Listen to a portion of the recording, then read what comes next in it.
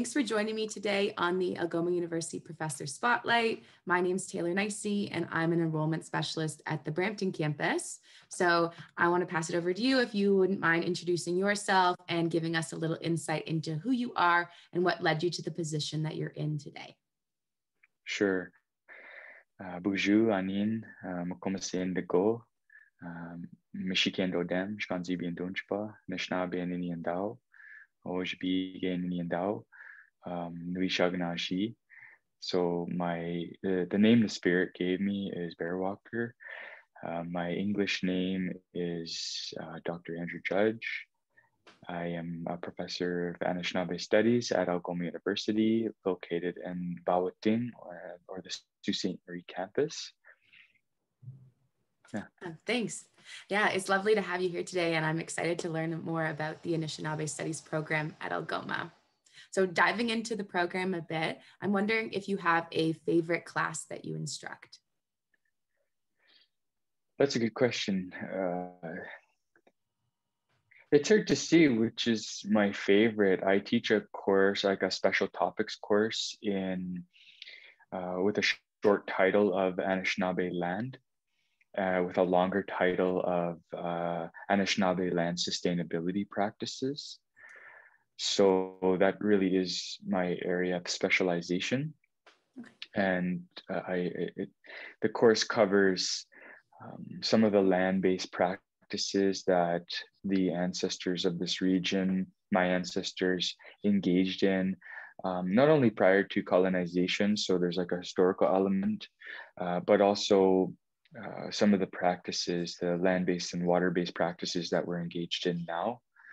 So I do love to talk about those topics. It's quite incredible once you dive into how the culture flowed and continues to flow to this day, and how we continue to upkeep some of our responsibilities in taking care of the land. Yeah, that is a super interesting and a really important topic as well. I'm wondering as well, what kind of careers would come from a degree like this? Where do students usually go after they graduate from this program? Good question. So where we're located in Sault Ste. Marie, there are two local First Nations.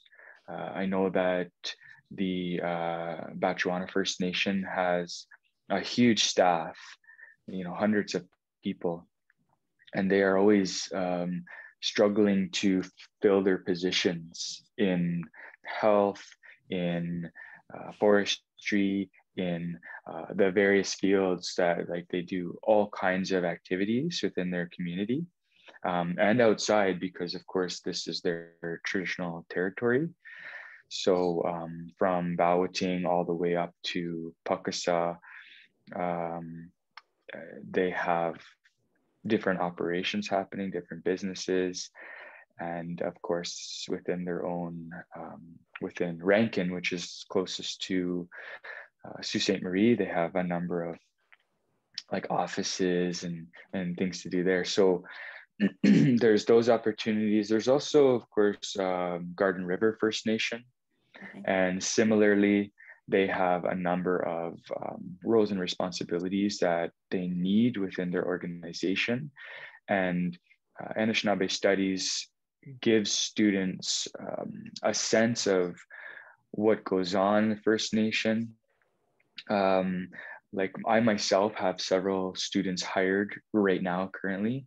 So those students are working with me directly on the land, or we're helping me to develop content for our YouTube channel, as well as activities to engage the community. So we have a pretty large community who's engaged in monthly moon cycle teachings that are going to be ongoing. We always need help with those activities. Of course, there's Algoma University. They're always looking for students who have successfully completed their Anishinaabe Studies degree. Mm-hmm. And then I also have students going on to do their master's. And unfortunately, we don't have a master's yet here at the school, but there are students who complete their 3-year degree in Anishinaabe Studies and even Ojibwe Moen. So Yeah. usually our students will do both, and then they'll go on to other schools to do a master's or do a on honors specialization. And really the sky's the limit with Anishinaabe Studies. Like, this is what I studied and now I'm a professor, right? Yeah. So of course I went and did my master's and eventually a PhD, and that's a lot of work. But the undergrad programs really trying to focus students. We want to fulfill Shingwauk's vision. Of course, my work is primarily through Shingwauk Kinoomaage Gamig, which is like a constituent to Algoma. And we have a brand new building here in Sault Ste. Marie. We're almost ready. Of course, COVID restricted our ability to open, but we're almost ready to open our center to students. It's right on the water. It's an extraordinary place. Like, if I had a choice where I could have studied, this would have been a place for sure. So for me, it's not so much, it's like I did my undergrad in philosophy, and people always said, oh, what are you going to do with philosophy?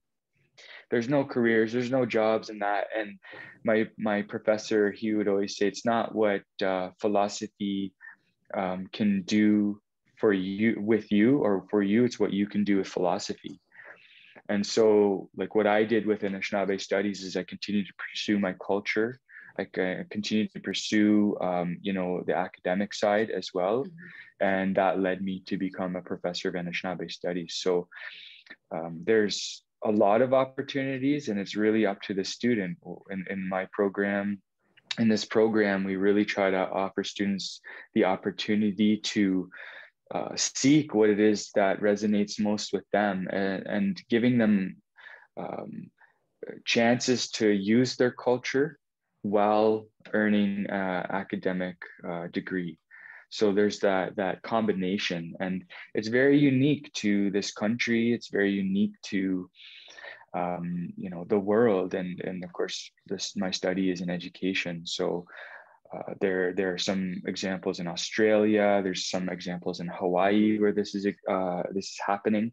But to have the ability to learn your language, to learn your culture while also earning a degree, this is the future for, I think, Anishinaabe students, and we want to give them as many opportunities to experience what that's like as possible. Now, would you say that majority of the students in this program are Anishinaabe students, or there's a range of students that choose to study Anishinaabe studies? I was wondering if you could talk towards our special mission a little bit about cultivating cross-cultural learning. Sure. So we get a mix. Like, I get a mix of students in the first year courses. They are really popular. So students from pretty much every field of study at the university will take these courses.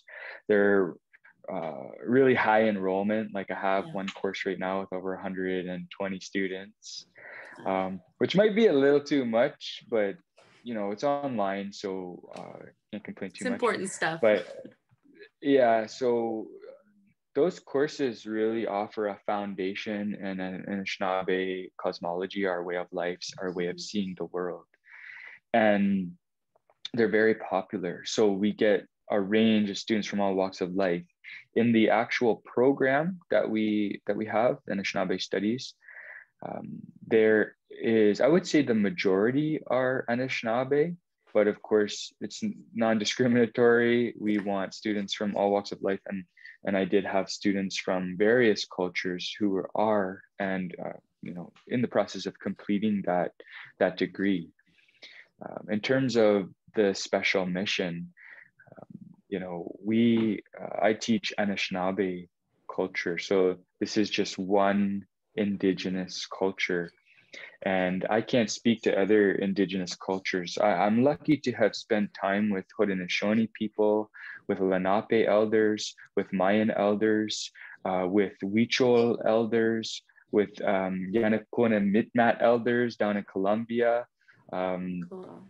So I've had various opportunities to learn from other Indigenous groups with their own language, their own identity. And for us, we teach Anishinaabe studies. So that is our culture. So in terms of other people coming in, we get cultures from around the world. And what I always tell my students from other places who usually speak English as a second or third language is that once they learn, now they can go and translate to their families or their communities, the circles that they're a part of. And I think that that is so important when it comes to Indigenous education, is very specifically identifying which Indigenous knowledge, which culture, because sometimes there's this pan-indigenization that happens. People think, even a lot of my students will come into the course thinking that all Indigenous people in Canada are the same. And I say, whoa, wait a second, there's 630 reserves. There are 12 language families. The Algic language family, of which Anishinaabe is a part of, has, some say, 100 dialects. In my research, I found over 30 dialects. So there's quite a complexity to Indigenous people in this country. And at Shingwauk, Kinoomaage, Gamig, we focus on Anishinaabe people, and even more specifically, the people of Bawating or Sault Ste. Marie, Bawating being the place of the rapids.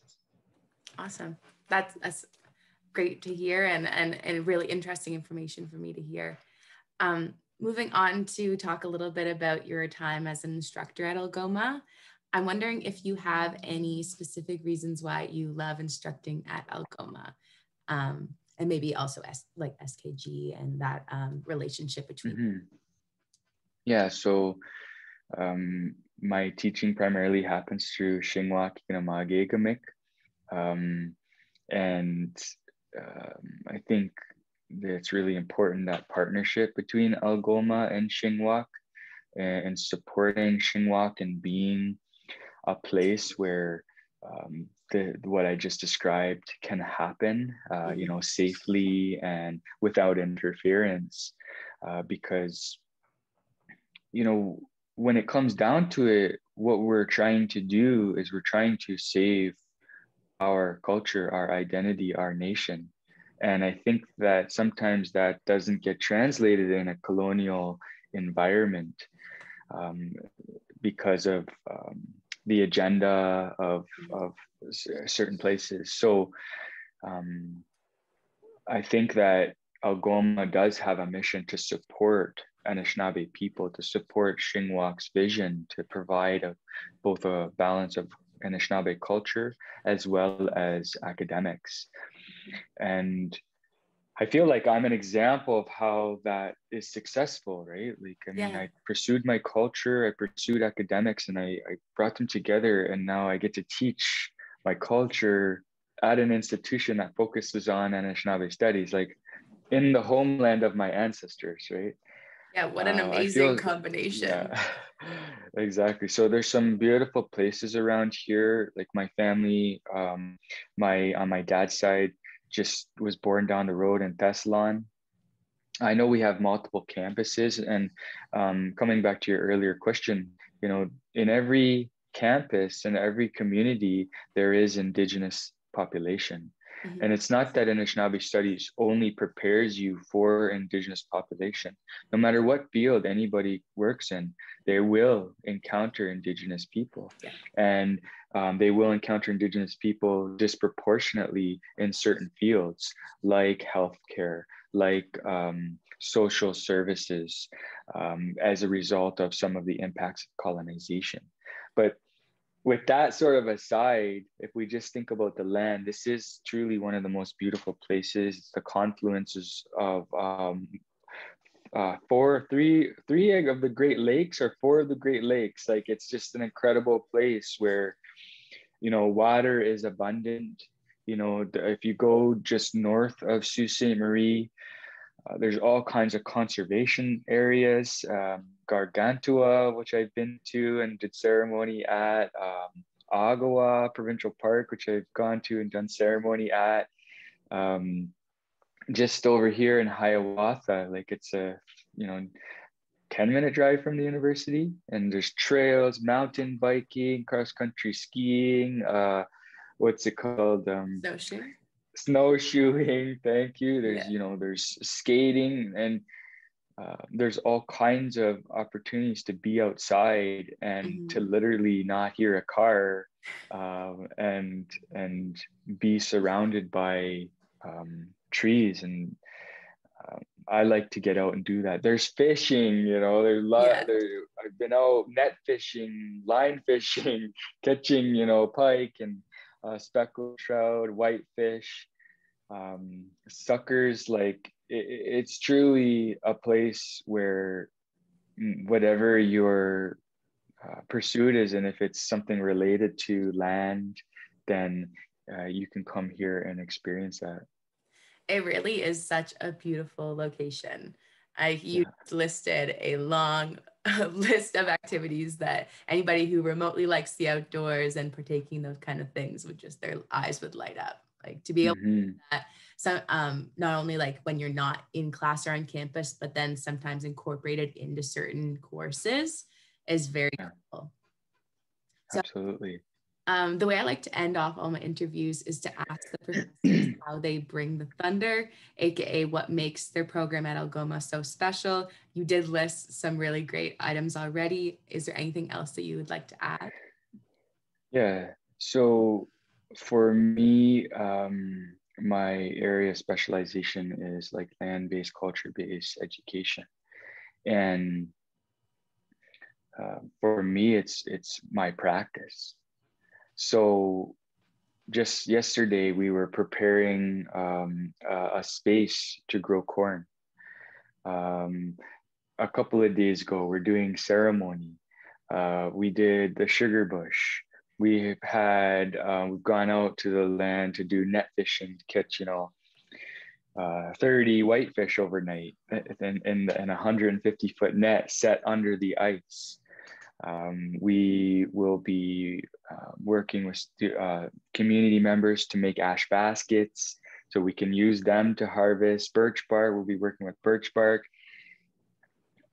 I only started in August, but those are just some of the things that we've already created opportunities for. We are, of course, restricted by COVID, but we produced 65 liters of maple syrup, and we had all kinds of volunteers. And as we move forward, more and more that will become incorporated into our program for credit, that students can engage in these actual activities, language immersion camps, land-based culture camps, things that actually will get credit for a university diploma and help people to realize their identity, not just as Anishinaabe people, but as human beings. That's how I bring the thunder. Awesome. I love that. That is a thunder. Thank you.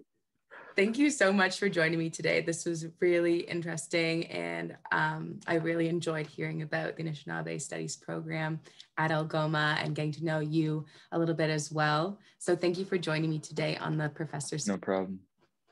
Thanks for having me, Taylor. Wonderful. Have a great rest of your day. Okay, you too. Thanks.